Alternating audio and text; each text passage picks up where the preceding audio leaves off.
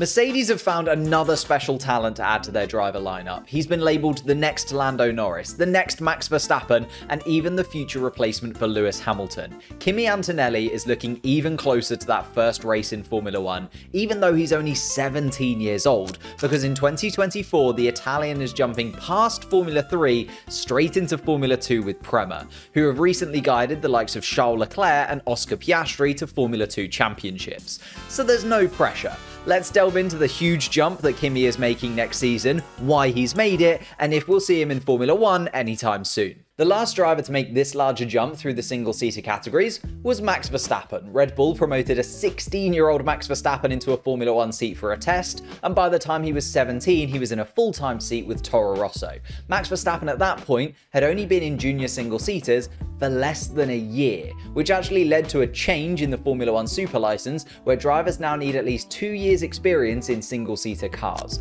But he is now a 3-time world champion, so I think you can say it worked out. But in my opinion, Formula 1 needs new top-class talent. Oscar Piastri has been the only full-time rookie that's looked good in years. 2019 saw the last world-class rookie influx in my opinion, with George Russell, Alex Albon and Lando Norris all coming through at the same time. And since then, we've had Nicholas Latifi join in 2020, who was effectively a moving cone for a lot of the drivers on track. Schumacher, Mazepin and Tsunoda were added in 2021, and there's a reason only one of those remains. Zhou Guanyu came through in 2022, and again just hasn't been amazing. And even this year, outside of Oscar Piastri, Nick de Vries has gone after 10 races, and Logan Sargent hasn't set the timing sheets on fire. And the main reason behind the fact that most of the rookies coming through recently have been pretty poor is because a lot of the time the talent that is there in the lower formulas doesn't come through due to the finances or politics of Formula 1. If you look at Nicholas Latifi, Nikita Mazepin, Zhou Guanyu, and to an extent Mick Schumacher, they were only there due to the sponsorships that they could offer their respective teams. They had the finances backing them up. So if you don't have that, you need a huge team backing your corner. Luckily, Kimi Antonelli has Mercedes, and if Mercedes are backing you, surely you have to be good. So at this point in the video, you're probably asking yourself, who is Kimi Antonelli? Well, the 17-year-old Italian driver has been catching headlines for a few years now after winning titles across karting and junior single-seater categories. His dad, Marco Antonelli, was a GT driver, so he definitely has racing in his genetics because he started karting at the age of 7 years old. But his talents only really started to be talked about when he was made part of the Mercedes Junior program back in 2019, before he then won the CIK FIA Karting European Championship twice in a row in 2020 and 2021. Since then, however, he has been competing in single-seaters. 2021 saw his debut in the Italian Formula 4 series with Prema, and even though he'd already missed a good chunk of the season, once he got up to speed, he looked pretty quick. His breakout weekend was probably the final event at the Monza circuit, a second-place finish in race 1 after a hard battle with championship leader Ollie Behrman,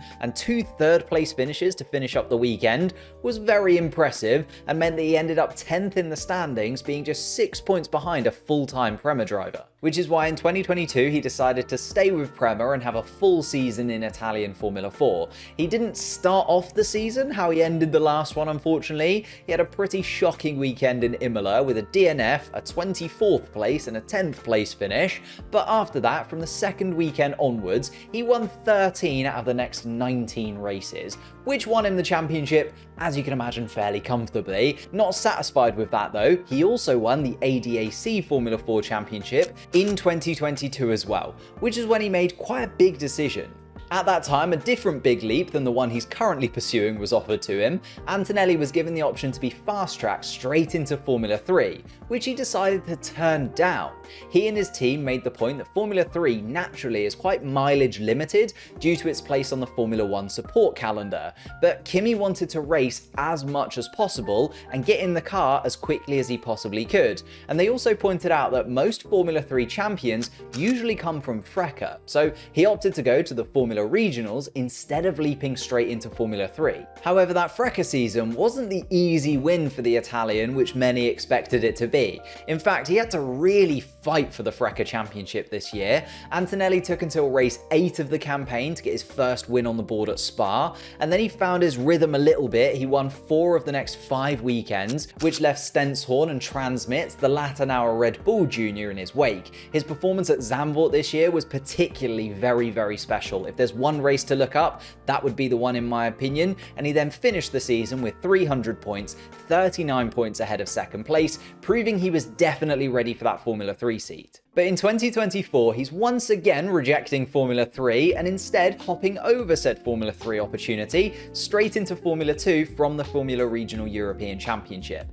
And as I said before, the only drivers that have jumped a step like this in recent memory are Max Verstappen and Lance Stroll. So I guess you could say it would go one of two ways, but I would actually say that in many ways, his career is more like the current McLaren main man, Lando Norris. He went through that same kind of karting dominance, Formula 4 champion into Formula Renault journey, but Lando Norris's next step was European Formula 3, which he would then win, and Formula 2 was still another year away, which I feel like Kimi Antonelli would have probably done as well had this Formula 2 shot not become available.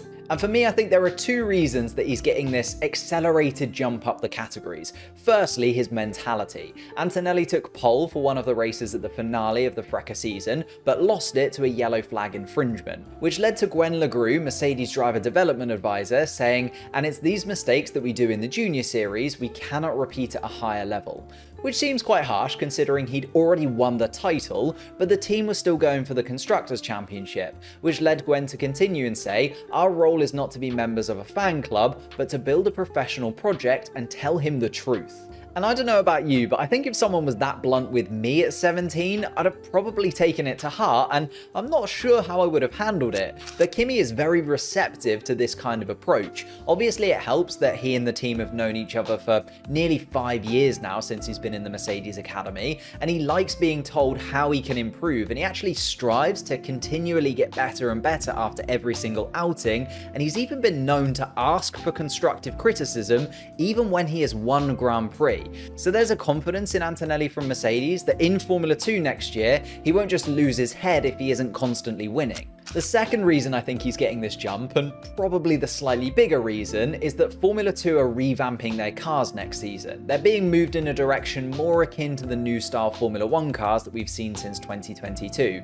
So if Kimi Antonelli is ready, why let everyone else have an extra season in the brand new cars? Then you're just giving them a head start where you could bring Kimi in now on more of a level playing field whilst everybody is still trying to work out the new Formula 2 changes. So mechanically, Mercedes might be thinking to bring him up a season early so he doesn't get adapted to the Formula 3 cars that will now be very different to these new style Formula 2 cars. But there's also a reason why I'm personally excited to see him. He also has the benefit of being an Italian driver. There just haven't been many Italians for the country to really get behind. The last Italian world champion was Alberto Ascari in 1953.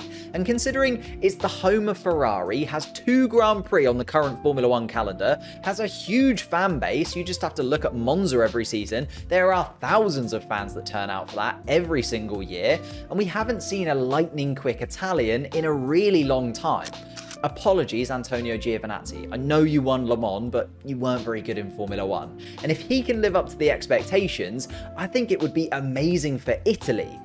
Although I don't know how they would feel about an Italian winning for Mercedes. With all that being said though, this kid is something special. You have to have a lot of faith in a driver to be comfortable with him skipping a category like he is. Plus, he's already considerably more famous than a lot of champions at his level of the ladder tend to get. There will be a lot of eyeballs on him, and I'm not expecting him to win Formula 2 or anything crazy like that next year, but he's definitely one to keep an eye on during the next season. Momentarily, let's step into Dreamland. Let's say Kimi performs in Formula 2 next year. I think that's fair enough. And then in 2025, he has a real run at the Formula 2 Championship, maybe even wins it.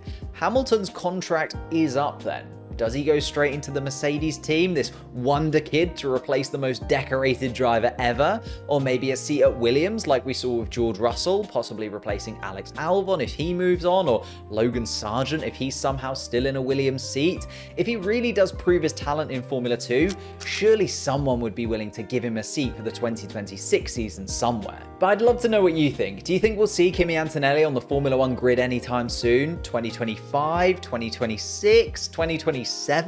Let me know your thoughts in the comments down below. And if you've enjoyed this video, I also made this video here on some other rookies making their way towards Formula 1, which I think you'll really enjoy too. So click that link and I'll see you over there.